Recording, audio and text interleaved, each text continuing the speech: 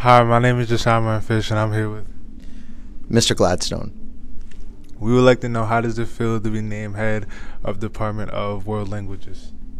It's really exciting. I'm really happy about it. And I just get to continue working with a really great team of teachers and work with a lot of really great students.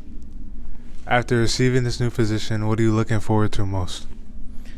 A lot of fun, going on trips and, planning all kinds of experiences for kids and just, working with a lot of really great teachers and kids and just having a lot of fun.